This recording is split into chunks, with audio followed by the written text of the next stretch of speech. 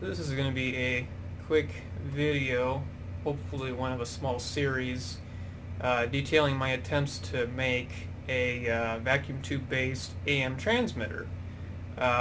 Playing music of your own choice over an AM radio is one of the best ways to play any kind of music over a vintage set, because there's usually not much in the way of music on the broadcast band these days, and if there is, it's probably not something you particularly want to listen to. I like 70s and 80s rock and pop and synth and all that kind of crap, and well, you're not going to find that on AM. Most of it's just talk shows or political junk. So your options are to either put in an auxiliary input to a set if it's capable of that. I've done that a few times.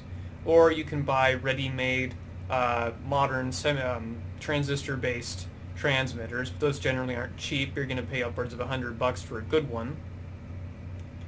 And then, of course, there's a large contingent of people in the hobby that really like to experiment with building their own transmitters. That's something that radio enthusiasts have done for decades, since radio first really became mainstream. And I've always wanted to build a transmitter. I've built transmitters before with the 555 timer, you know, a very basic one, and using a transformer as a modulation, kind of like plate modulation actually. And they were okay. Power output was pretty weak. You had to sit it right next to the radio for it to work. And most of the one-tube AM transmitter kits you can get, like the antique electronics supply kit that uses a 12SA7, generally have very poor distance. I mean, even with like a few feet worth of antenna, people usually have to set them right next to the radio they want stuff to play over, and even then the audio quality isn't always perfect. So I wanted to try building my own using whatever I had on hand. I wanted to avoid buying as much as I could. So I was lucky in that I had most of a junk late 40s AM FM set that just flat out didn't work. I tried everything I could to get the thing to work, and I ended up just salvaging all the good parts out of it: sockets, the power transformer, all that junk. But more importantly, two of the things that I really needed to get this to work, or to get any transmitter to work, was the tuning condenser, and flip this over here, the oscillator coil. Now you can make transmitters. A lot of the guys that use a transmitter, they use them with a crystal, so you have a nice stable source for modulation. So my transmitter is a 2-tube unit, and it's split up into two halves. You have the oscillator section here, which uses a 6J5 triode, and the tank circuit is our variable tuning capacitor here, and the oscillator coil at the back here that I robbed from the same set. Now I've got this little switch on the side here that allows me to flip between two of the tuning condenser sections so that I can vary what parts of the band I want. This section here will actually get me from about 1,000 kilohertz up beyond 1,600 kilohertz. And this one over here was originally part of the oscillator circuit for the AM band, so it'll go relatively low, maybe 600 or 700 kilohertz, and then up over 1,600. But I seem to have more luck with this side than with this side, and the dial is pretty crowded at the upper end, and my audio quality at the lower end is pretty bad.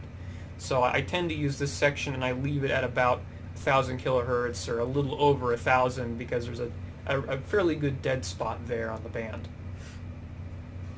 So I've got the oscillator section, and I'm using this goat shield that's technically for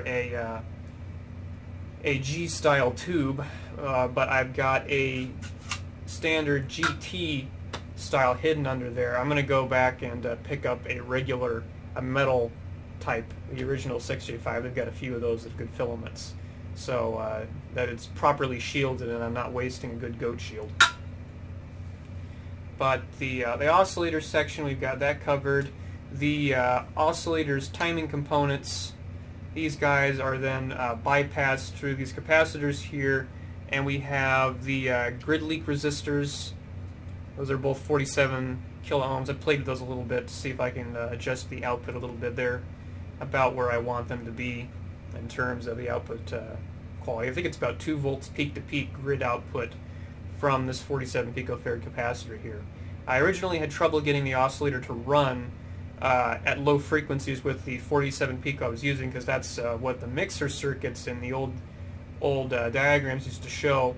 But I upped it to about 240 picofarads based on some other online designs I saw, and that fixed that problem. And now I can get the oscillator to run at lower frequencies. It just doesn't have as good an output.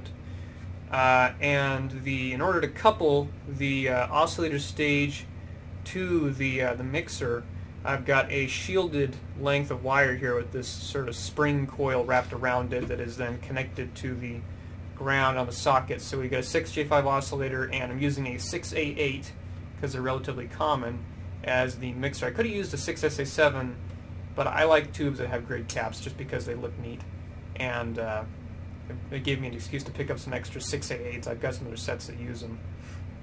But the 6A8 here, the grid cap is actually our audio input, so I've got a stereo jack here tying the two stereo legs together with 1 kilo ohm load resistors to bring those together to a mono input, feeding that to the grid cap, and then we have the entirety of the power supply circuit over here. So this design isn't perfect in that I didn't have a good transformer that could do both filament voltage and plate voltage. And you don't need a lot of plate voltage. I think I have 134 volts DC, maybe. A lot of the people I've seen use a 1-to-1, basically just an isolation transformer. So you take the 120 AC, you use a single diode here, the 1N4007, got a pi filter with two 33 microfarad capacitors and a 2.2 kilo ohm resistor in between them. That charges up to, unloaded, about 170 volts, but under load from these two tubes it drops to about 134, 135. I've played with that a little bit.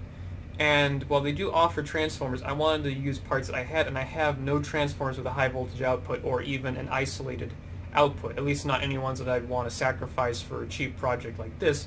But I did have this $1 filament transformer that I picked up in a warehouse, and it had a 6.3 volt filament winding on the secondary, so I figured that I would just use a polarized cord, and the rectified power supply for the plate is right off of the line. So you've got 120 volts AC coming in through the power switch, going through a fuse block, and that's fed directly into the transformer for filament voltage. I've got a 1 ohm dropping resistor on there because this transformer was originally designed for 115, and at 120, 125 it outputs closer to 7 volts. It says 6.3, so at the 0.6 of an amp these tubes are consuming, that 1 ohm resistor drops enough current, drops enough voltage to operate them at a safe level. And yeah, so the primary of the transformer then splits off, and you've got 120 volts coming into here, being rectified and charging up those two capacitors. That provides the plate supply for these two guys here, and also the screen and oscillator anode connections are passed through dropping resistors. I haven't really gotten those figured out yet. I'm none too familiar with the effects of increasing or decreasing the voltage on those particular elements. I have a box that allows me to sub in different values, and I was going to play with that a little bit to see how that alters the output. But right now, with this thing set up at just about any frequency, actually, I'm getting a good range of at least 13 to 14 feet in every direction. I haven't tested it, actually no, I take it back, I have tested it through walls. The room opposite me, I can pick it up, but I'm going to retest that on a tube radio. The only thing I seem to be having a problem with is there is a rather obnoxious high-pitched whistle in the background when this is tuned to on a set. I'm not sure if that's from heterodyning with a local frequency, as even in the dead spots there are still remnants of stations coming in that I am trying to override with the signal from this transmitter, and that doesn't always work that great. And the other thing is the ground in all of this is connected to the neutral side of the power socket, and there's always the chance that noise can get in from that.